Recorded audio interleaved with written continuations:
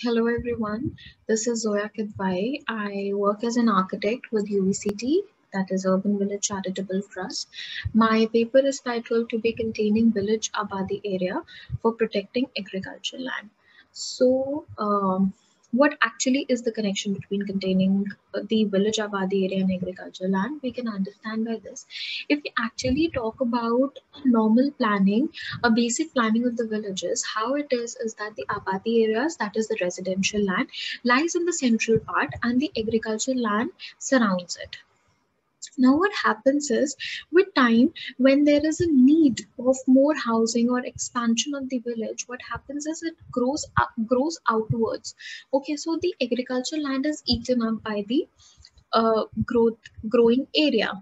As a result, there is a reduction in the agricultural land. Now, if the villages continue to expand the way they have been in the past 50 years, we will soon have no land for agriculture left. Therefore, it's the need of the hour to control the expansion of these Aabadi villages, Aabadi areas in the villages, and so that the agricultural land also can be conserved. So my paper talks about the same, and it identifies the necessary steps and also identifies the reasons, more reasons for it, for the reason behind this, and how this can be resolved. Now, importance of agriculture, I think we are all very much aware about how important agriculture is for our country. It's the primary economy. Okay, India is amongst the top two farm producers in the world. It is on the seventh position in the list of biggest agriculture good exporters in the world. It provides approximately 60% of the total number of jobs available in India. Okay, so agriculture also is only means of living for almost two-thirds of the employed class in India. It occupies 43% of India's geographical area, but it is shrinking at a very rapid rate over the last 3 decades, and this is a cause of concern. Why is it a cause of concern? It is a cause of concern because our population has increased by 41% since 1981, but our agricultural land has decreased. Leave so many years, even if I talk about last 25 years, that is from 1995 to 2020, there has been a decrease from 1.41 hectares to 1.15 hectares, which actually accounts for the decrease of 30,000 hectares of cultivable land each year. That's a huge number. Okay, also the land sizes are decreasing. you know we this is a very normal thing that we can only do agriculture in the rural areas because there is availability of large land. Now what is happening is the land size is also decreasing, and in totality also it's decreasing. The graphs shows the decrease in the agricultural land and the increase in the non-agricultural land. Now, what is the main reason behind this problem? Reason behind this problem is development. In the name of development, we are simply reducing our agriculture fields and building concrete structures on them. The development is also killing the character of the village and making it look more like an urbanized area. Now, what happens is that the farmers also get attracted to it because they get good prices for their lands. Reasons being, if we talk about the reasons for the development or the reasons for the agricultural land, it has to be firstly the uncontrolled growth of villages, secondly the lack of rules, regulations and policies for the increment and development in the rural areas, thirdly the proposals of new roads and expressways and the planning falls, due to which the agricultural land is being eaten up. So we'll just discuss about it in detail. So the first and the foremost and the most important reason being uncontrolled growth of villages. Now, if we see the current scenario of the villages, it's really bad in India with no proper policies, rules, and regulations for the growth. Of course, as the population is increasing, so is the need of housing. Because of this, there's an uncontrolled sprawl that is witnessed in rural areas, which is eating up the agriculture fields. What happens is that there is a concept of horizontal growth in the villages. They don't want to go vertical. Okay, so as there's a need, they start constructing houses in their agricultural fields. Now, especially along the roads which connect the two nearby villages, thinking that, all the facilities and amenities that are there in the other villages can also be shared by them. So as a result, what happens is, unknowingly, all the nearby villages start growing towards each other and they form a big urban sprawl. This needs to be addressed immediately. Putting it in a picture through example, this is a village called Masoli in district Barabanki, UP. Now, the first image is from 2004 and the last one is from 2021, which is like 17 years. In 17 years, we can see that almost the size of the boundary of the village has increased, and it has almost gone double, okay, in 17 years. If the growth continues to be at this rate, soon it will eat up all the agricultural land and get converted into a big sprawl by merging into nearby villages which are also growing towards it. So both the villages that are growing towards each other will definitely become a big urban sprawl, eating up all the agricultural land. Now, a question then arises: if the Aabadi boundaries will be restricted, how will the village grow? The village still can grow, but vertically. Now, the existing houses can be densified. Instead of developing new houses on agricultural fields as per the needs, the existing houses can be densified. This is a very rare practice and it's not found in India, but this is in the rural part basically, but it is a much more intelligent way of dealing the uncontrolled growth. So if we actually compare the achieved FAR of a rural area to an achieved FAR of a maybe small town, there's a huge difference. Okay, the FAR of villages is around 0.25 to 0.75, and of a small town is 1.25 and 2. It's between 1.25 and 2, which is a huge difference. I'm not saying that we go high rise in rural areas, of course not, but we can go for G+1, G+2, or maximum G+3 structures. Those are the structures that can easily be constructed in their vernacular practices, and that, of course, because of the densification, it will accommodate more people and our agriculture fields will be saved. The second reason, the proposals of ring roads, highways, expressways, etc. Now, what happens is, whenever we talked about uncontrolled growth, the common and the most, the first thing that comes in a person's mind, in a planner's mind, is that we can propose a road around it so that it confines the village boundary. But contrary to that happens. With time and time again, this is a tried and tested failure. What happens is, two villages exist independently. A road or a national highway or expressway comes in between.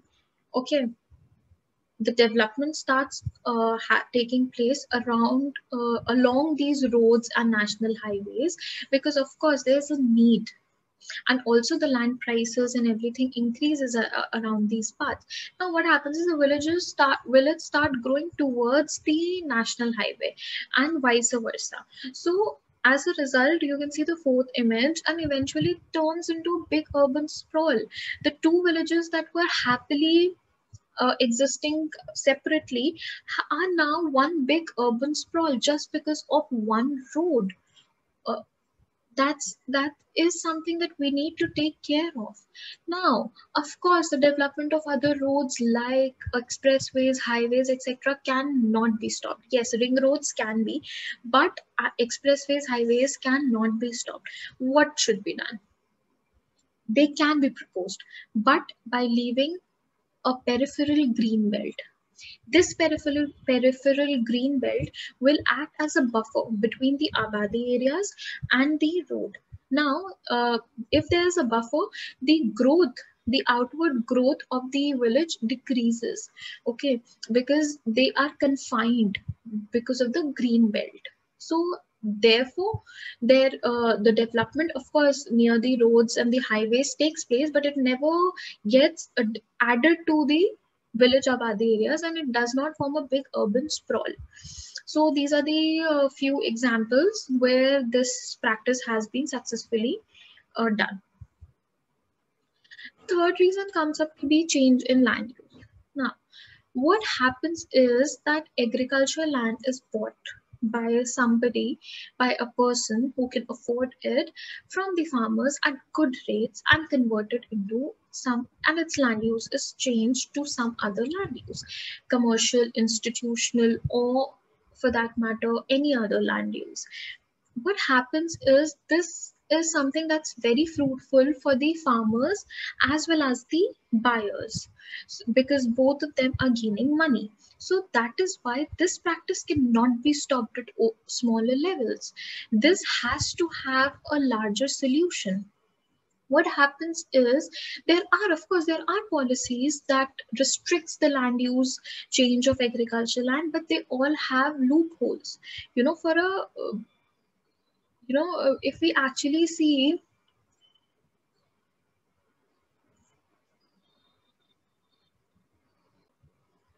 the big companies, they buy these lands from the agriculture, from the farmers, and convert it to different land uses as per the need, as and when needed, and actually generate double the revenue.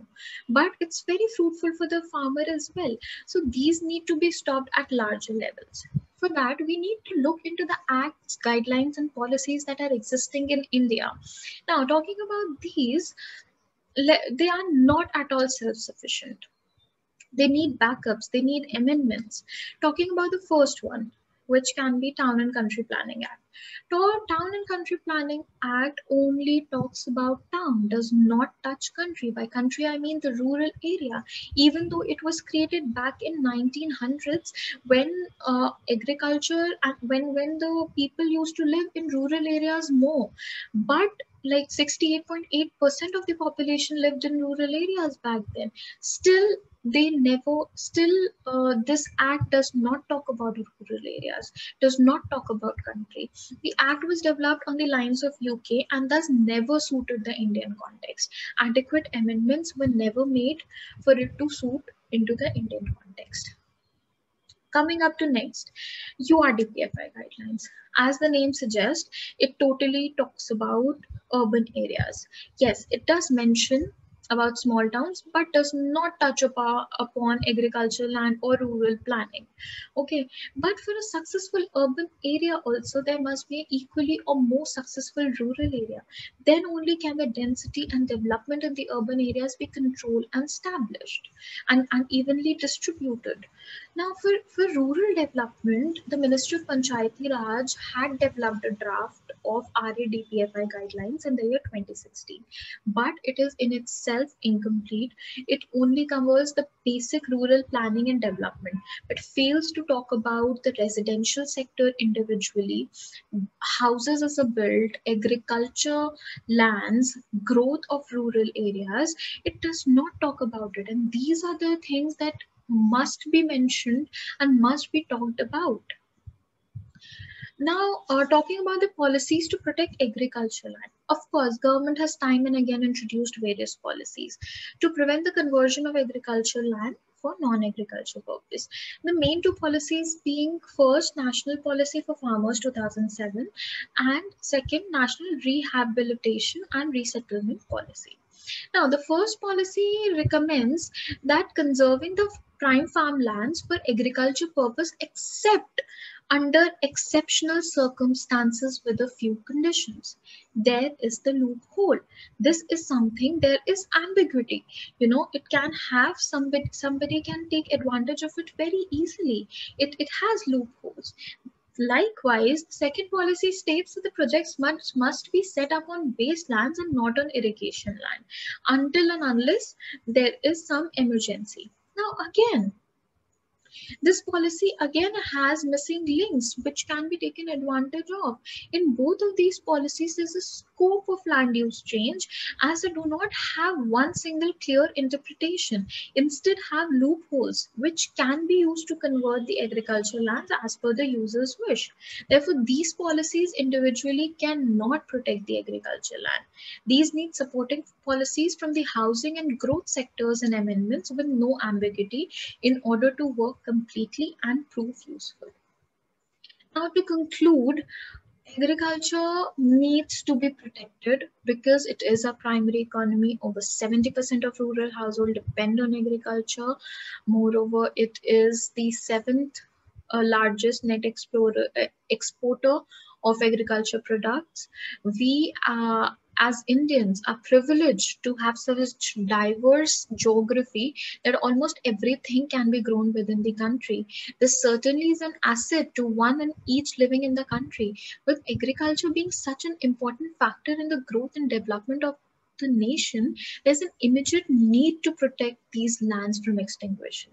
This can be done by containing village Aabadi areas within boundaries so that the percentage of agricultural land in the country at least remains constant instead of depreciating. In fact, if we look into it, with the increase in population, the agricultural land must also increase. A thought towards that is also required, but only once the existing agricultural lands are conserved.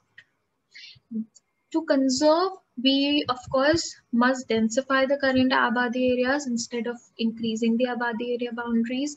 We must put in amendments in policies, acts, and guidelines, keeping in mind the rural scenario and the Indian context. And also, the planners and as planners and architects, we all must plan the villages and adjoining areas more responsibly and intelligently, keeping in mind the importance of agriculture in rural areas. So thank you. That was it. And I hope I made sense and I could give you some information, some useful information. For any questions, you can comment below. And thank you.